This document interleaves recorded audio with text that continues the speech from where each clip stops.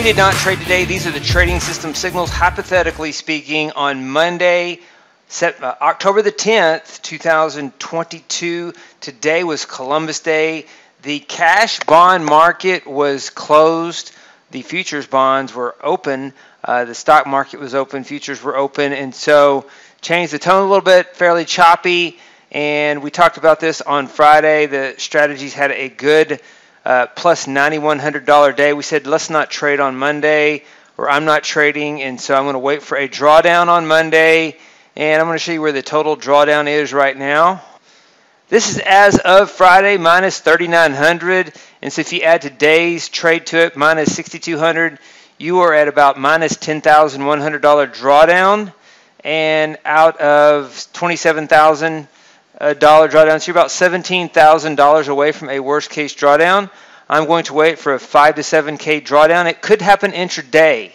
So if the strategies are down 5 to 7K intraday, then I may start trading intraday, or I may do it on an end of day basis. This is the drawdown curve that we're looking at. Had this recent run up to here. It had a run up, then a drawdown, then a run up, and the drawdown is right here on Friday, and then right back down to about this level, which is a frequent level. It's right about the $10,000 level. Kind of wait for an intraday drawdown to about this level, and then get in and risk 12K on the 200K portfolio, or about 6%, to phase into this for Q4 trading. Let's go over the trading system signals on the day. The S&P strategies were 0 for 2. Cobra 3 got short here. Jamie Dimon came out and painted a bleak picture for the economy and a recession.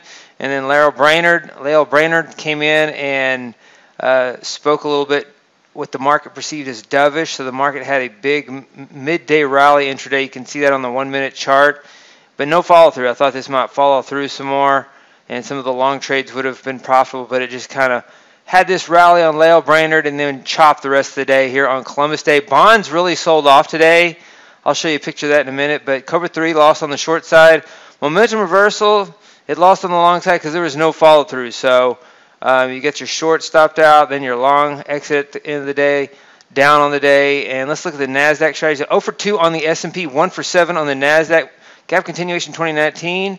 Market was selling off, and then it bounced on this Jamie Dimon sell-off, Lael Brainard rally.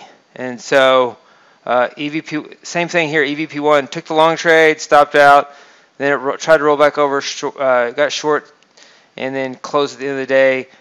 Tick Pulse shorted on Jamie Dimon, stopped out on Lael Brainard. Overlapping Q got short before Jamie Dimon, stopped out on Lael Brainard.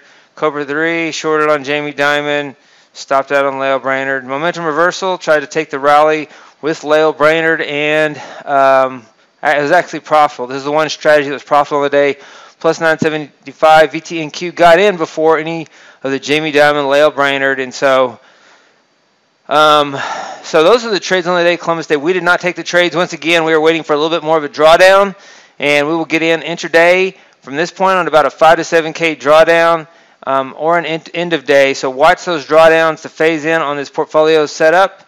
And those are the trades on the day for Monday, October the 10th, 2022, Columbus Day. Hey, David Bean here. Welcome to Capstone Trading Systems YouTube page. Be sure to subscribe to join our community of algorithmic traders. We are real money traders. We share our winning streaks, we share our losing streaks, as well as market updates, strategies, and coding tips.